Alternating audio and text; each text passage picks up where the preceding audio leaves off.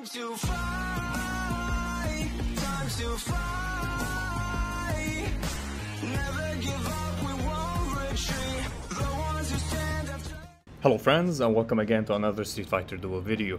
In this video I'll be talking about chapter progression and stages, and specifically how to counter the stages that had Bison and had Juri. I got some questions late night before, and the person who asked actually bypassed it, and I had other questions from people asking me how to bypass Bison. As you see, I'm in the last stage. Wow, that's a big pile. Oh, that's cool. It's pretty not that hard, not that easy. It needs a little bit of concentration specifically on Bison, just to hit him with the Zangief. I'm gonna show you the replays and the videos. I did them live, and I continued. I did something else. It was the last day for us having mercenaries, so some stages I used mercenaries. I'm gonna show you a run where I use a mercenary just to finish a fight, and how mercenaries are helpful and OP, especially Evo Ryu, Gouken now. I've used Gouken in a mercenary stage. It was so easy to bypass. Nobody actually died on my team. And you can use Ken. Ken is also viable still. One of the updates that I've got on my account is Dhalsim. He got the 6 out of 6 cars. Now I can destroy stuff. I need to make him plus 30, but slowly I will make him. 6 out of 6, it means here in the guild Shadowlands, you can absolutely destroy rankings and go up. I didn't try it yet. I got it after I did all my raids. You go from, let's say I'm 250 here, I go to 300 or 400 million. This is how much Dhalsim affects this mode. For the first fight, I used Guile team with Zangief for interruptions and S.Poison for buffs. And on specific points, I use Zangief. He's the tank. I used him to use his C2 to apply the passive negation on Bison, and then I killed him with the C3 of Guile. And that was how I defeated that stage. Everything else after that, it was easier because I had my team ready, and I knew when to strike and how to hit them. The strategy behind it is you need to make Bison get low in 2 or 3 rotations, maximum 3 rotations, but in 2 rotations, and then end the fight, because you're gonna kill him with the C2 of Zangief, not Zangief. On the other teams, this is how my regular other team always work, and what I use. I use F.Blanka, I use Dhalsim, and S.Yang. And I put Bison in the front as a tank because he doesn't die and he takes all the hit to the face. And I start with F.Blanka, and before the 6 cars I used to use C1 of Dhalsim, then F.Blanka, then Bison. And now that I have his 6 out of 6, I don't need to use his C1 actually, because he gains the penance every time he does a combo. So I use C1 super of F.Blanka, C1 of S.Yang, then C2 of F.Blanka, C3 of Dhalsim, and Bison will explode in the front of the lineup. He will not explode in the back end of your lineup and put your main carries or your other units in risk of taking a hit in the face. And you can use always Viper instead of Dhalsim if you have her built. Specifically, people now that are using the soul power and upgrading her to the maximum levels. She is good. The Burning King becomes a little bit better, but she gains the stats and the crit if you have the stars on her. As you see here, of 3 stars, crit damage, crit damage, crit damage, and she gains some stats which could be shown available in the stats window when you upgrade her here and you invest in her. Defense bonus, attack, HP, crit, and yada yada. I will not click more on this page, because if you click quick upgrade by mistake, it will upgrade everything, so I don't want to do that. I'm waiting for them to implement the soul power for everybody else, so I can use it on specifically F.Blanka and Dhalsim. These are the main units. These are the most OP, 2 most OP units in the game so far.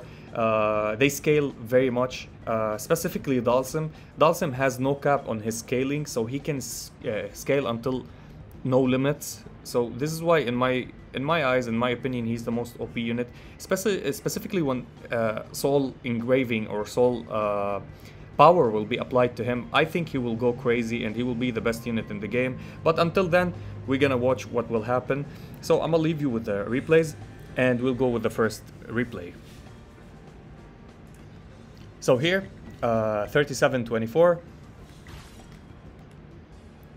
As you see, Guile team with S.Poison in tag position, Zangief for interruptions and Zangief for tanking, and because I want to use his C2. At the start, I time the interruptions carefully, and I do normal rotation, Guile, S.Poison, Zangief, and Guile.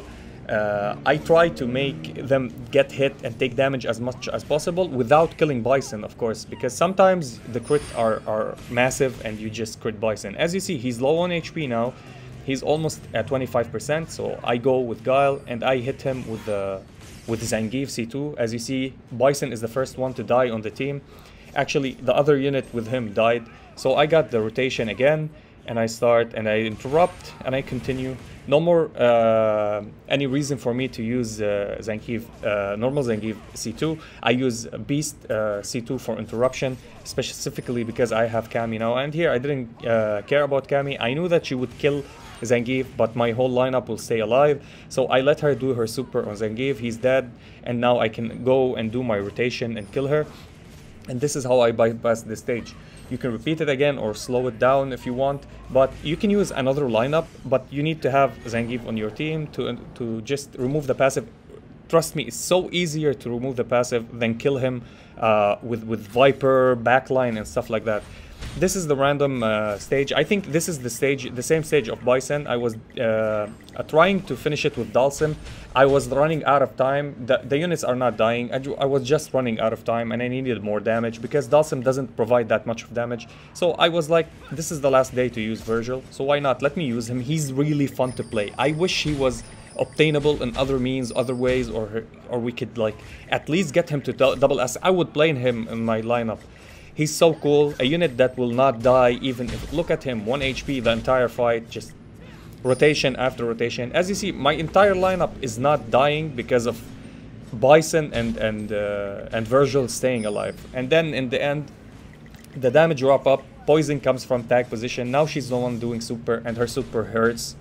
It hurts like a bitch. So I decided here to take it slow and do the normal rotation with F.Blanka and Bison C3. So F.Blanka, I used the C1 of Virgil because I needed a C1. Then F.Blanka and Bison. And as you see, explosion of Bison killed her. It was a GG. Yeah, I'm not telling you go get a mercenary and play them or whatever. If you have a mercenary, that's good for you. But if you don't, if you have a very well built Viper or very well built Dhalsim, especially 6 out of 6, you can play him here and you'll have no problems at all. Just put some healings and that's it. S.Yang will help you. 37-32. This is the stage for Juri, and everybody keeps telling me Juri. She's not hard. She's not hard. The best counter for her is the Charm EX. As you see, I have the Charm EX as the first EX move that I have.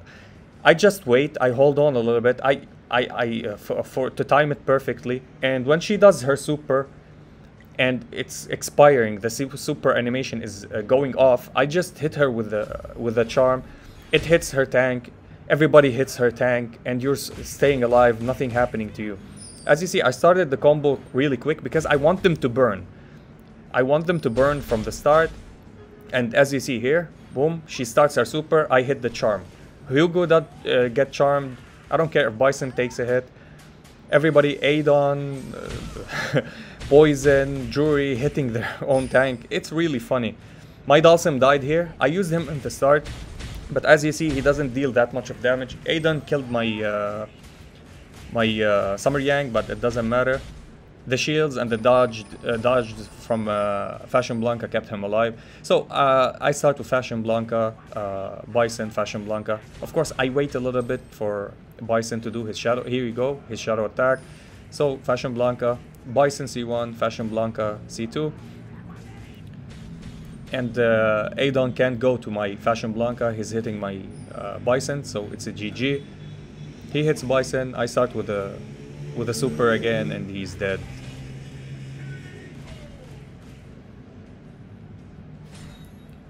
And that was it.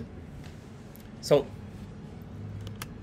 as we see, it's not that hard. It only needs focus. Juri stages are super hard, super easy. Super hard if you don't know how to time your EX move with charm. If you don't have the charm EX and you want to fight her, if you're still on early stages, I have another video. I will link it in this video, how to counter Juri. It's really simple, really easy. You just wait for her to do her first super. Her first super will not be attacking.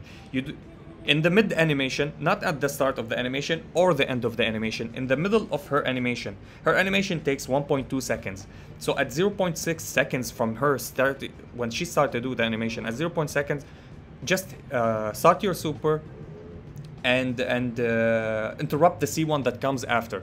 When you interrupt the C1 that comes after, the whole chain gets interrupted. She'll not hit her C3. And on the next rotation, after that, whenever she want to start her super again, she gained already the buff at the first start, so you don't need to interrupt the C1. You need to interrupt her as soon as she starts her super. So this is how you counter Juri. I know on early stages before the game, we didn't understand so much what was going. We thought it was her FS move and she can't be interrupted and stuff. No, it's not like she can't be interrupted. Her super can't be interrupted when she's gaining the buff. And that's it. Not it doesn't require any plus 30 or whatever. That's how she is when you fight her. So all you need to do is interrupt the C1 that comes after, and then you can do your rotation normally. For Bison, if you have Viper, yeah, it's perfect. If you have another interrupter, like if you have Nero, you can interrupt with his C1. If you have Honda, you can put him in tag position if you don't want him to die in the front. Or you can put him in the front and use his C1. His C1 stuns also and interrupt the combo chain. But you don't need to go all over these shenanigans or whatever. You can just like play Zangief. Zangief is good. If you built him for 6 out of 6, I know it's a big investment, but Zangief is one of the priorities in all of the game. He's arguably the best tank in the game before Gouken or as a normal factional unit.